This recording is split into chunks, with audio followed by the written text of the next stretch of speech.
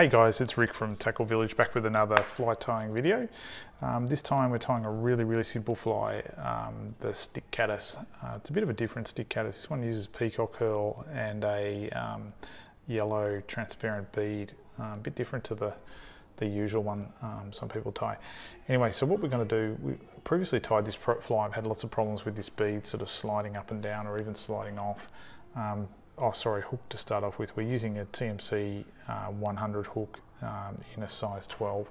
So what we're going to do is just put a bit of this Gulf fly tying resin, UV activated resin. That's the stuff here. Really good. So what we're going to do is put a dab of that up near the eye. Try not to put too much on. Right, that's got that. Then we slide up the bead to where we want it. Now the resin's activated by this torch. Give it a shine with the torch for a few seconds. That should activate our resin and keep that bead locked in place. Oops, got to give it a bit more time.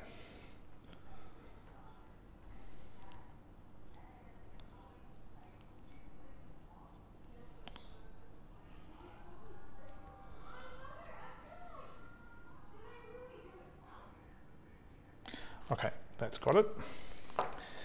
That's got that in place. Now this is a really simple pattern, so we won't take too long. I just wrap a basic thread base, go down to the bend of the hook. Doesn't matter if it's a bit rough, just going for speed and simplicity here. Okay, that's in, tied that in. Now what we want to do is get 2 to 3 strands of peacock herl. This herl I've got is a little bit weedy, so I'm going to use 3 strands instead of 2 because I think that'll make it for a better fly. Okay, so I'm just going to trim off the butts where I attached it, or sorry, where I ripped it off the feather. I'm going to tie that down.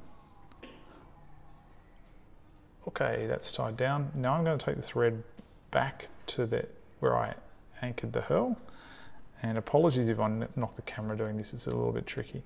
Then we just use the herl, the 3 strands of herl, we wrap it a few times around the tying thread just to make a kind of rope out of the herl, which will create the effect we want as we wrap forward down the shank of the hook, down the shaft of the hook. Okay, so that's got that.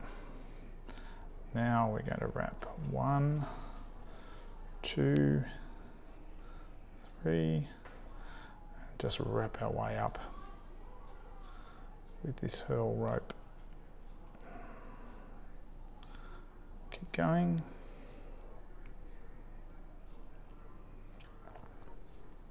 Still going, until we get to the back of the bead.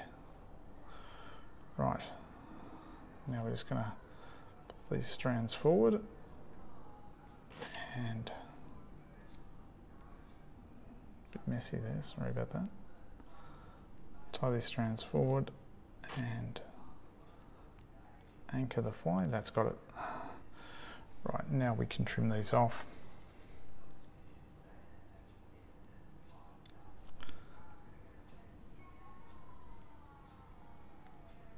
Beautiful.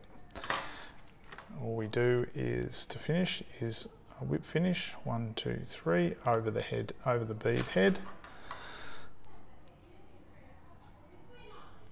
Cut off the thread, and there we are. There's our Stick Caddis. Nice, slow, sinking Stick Caddis to full lake trout. A really nice fly. Anyway, if you like this instructional video, hit like, subscribe to our channel, and we'll keep more of these videos coming, teaching you a little bit about some of the flies we tie.